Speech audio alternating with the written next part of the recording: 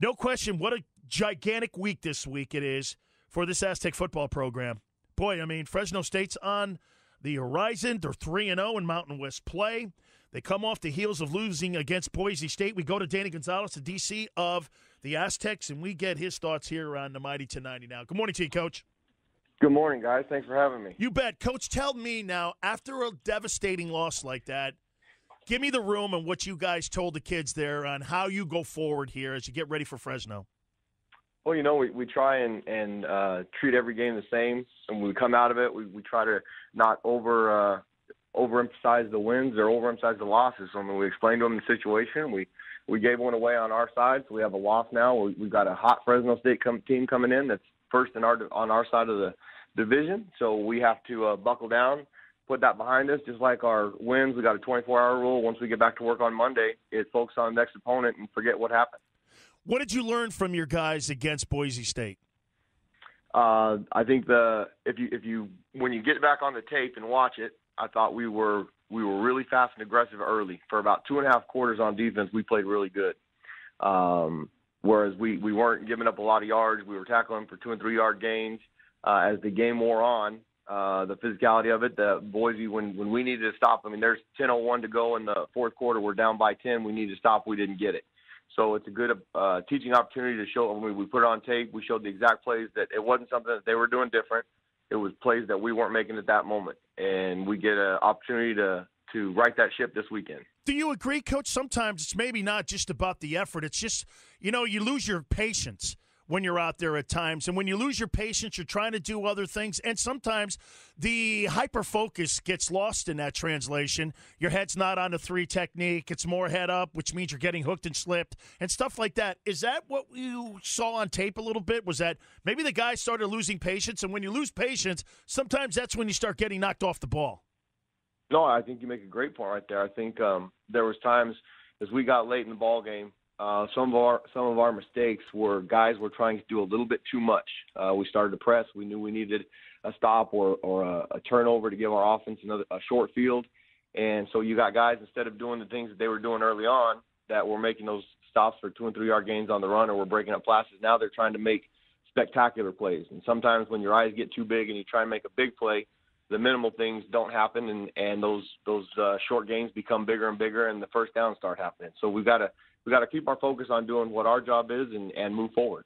Danny Gonzales, the defensive coordinator of San Diego State, here on San Diego Sports Leader, the Mighty 1090. Fresno State Bulldogs this weekend, a big game in the Mountain West. Fresno State undefeated in Mountain West play at 3-0. Coach, when you go and you play a team like Fresno State, what's the biggest challenge for you guys? Well, the biggest challenge is, one, we keep our guys focused on it's about us. I mean, you go in every week to week, and we want to be 1-0 for the week. We focus on what we did wrong, what we can do to get better. Now, we've got a great Fresno team coming in that they're a very, very confident bunch right now. I mean, they just beat New Mexico 38-0. They've got 2 shutouts on the year on defense. They've decided who their quarterback's going to be.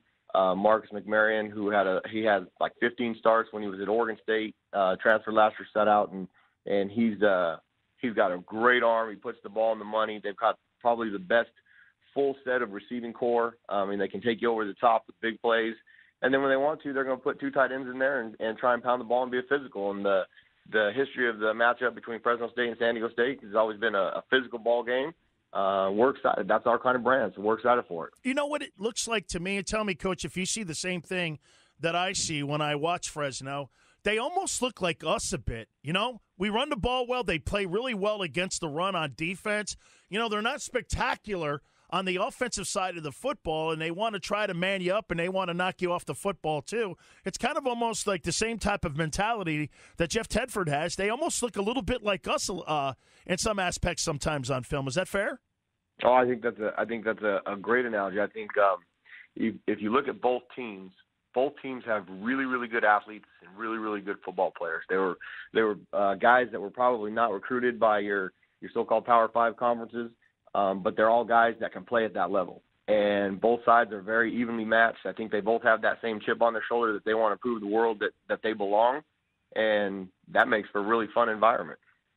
Danny Gonzales, the DC of the San Diego State Aztecs here on San Diego Sports Leader, the Mighty 1090. Sometimes in adversity, Coach, you find silver linings in leadership. Are you starting to see a little bit of that? Because, as you know, Coach, hey, man, things are great, and they're going. You got front runners all over the place, and you know everything's all great. But when you get a little adversity in your room, that's when you really start to see some of the guys in your room on who those leaders are. Are some of those guys stepping up? Yeah, they are. You know, I think the seniors. They've done a good job, especially in the safety room. Trey Lomax is one of my seniors. He's been a good job being a leader. Yesterday after the team, it was one of those first things that the seniors kind of kept those guys out there to just explain the situation of the experiences that they've had so far. I think Coach Long does a great job in mentoring the leadership of this team through the senior class. I mean, the seniors are the ones who have been here the longest. They have the most invested in the program, so they have a lot of influence with the younger guys. And I thought it was a great step. Just kind of for them to explain the situation to those guys and share their experiences, and now we move forward. Coach, I'll give you a little small experience with me. It's like we got beat one time early in the year, and I remember our leadership, and I was a young guy on our Canes teams. I remember sitting in the room, and I remember leaders going, we're not going to lose another football game. And it was all on us, and our coaching staff loved the fact that we were self-policing. And it became where in a drill, like whether a coach, hey, get back in there, that wasn't done correctly. It wasn't the coaches doing that. It was the players that were doing that. And we ripped off 11 straight and won a national championship that year. And it was because of the accountability of the guys that were in the locker room.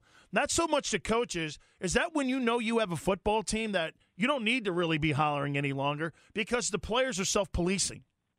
Oh, absolutely. I think that's when you know you have a culture of a program that you've designed, and now it's starting to take place. And I think that we're at that point in this program where there is the policing that comes from the coaches is the direction to the older guys. And then the older guys have set the tone, especially on defense. I mean, our expectation to play hard, physical, and create turnovers, that is now preached by the players more so than us. I mean, we're going to stay after them to make sure they play with the effort and give the top effort to be successful the way we want to be. But those guys have bought in. And when the younger guys aren't doing it the way that it's expected, the older guys let them know. And that's awesome to be around. All right, finally here, what's it like to be in a football locker room after a loss with Rocky Long? I want to know. You know, it's like everything. And the thing I love about Coach Long is it's black and white. There's no gray area. And oftentimes during a football game, when it's an emotional football game, and we went into this game with an emotional high, and we've got opportunities. I mean, the crowd was great. There's a ton of people in the tailgate lot. We hope all those people come back. I mean, the first run by Rashad Penny, if he doesn't get tripped up, we might blow the top off that place. We didn't respond early and give them the opportunity to be involved in the game as much as we could. But we hope they come back. After the game, Coach Long told the guys what it was. We got out physicals by a better team that night. I hope we get another shot at them. I know our guys hope we get another shot at them. But that starts this weekend by taking care of business. So we got to do that this weekend to have a chance. See, I'm the psycho, and I don't want my coach being highs and lows too much. You know, Coach, I mean, as long as I could see my coaches having that even kill, whether, you don't want to get too high when the highs are too high and too low when the lows are too low. Let me do that. That's good to hear that locker room is like that, and you got self-policing against what, again, was not a very good look, but they got a great opportunity this weekend against Fresno State to right the ship and hopefully get another punch at those guys again. Coach, thanks so much. Go get them this weekend. Thanks, guys. Thanks for having me on, and go Aztecs. You got it. That is Danny Gonzales, the defensive coordinator of San Diego State.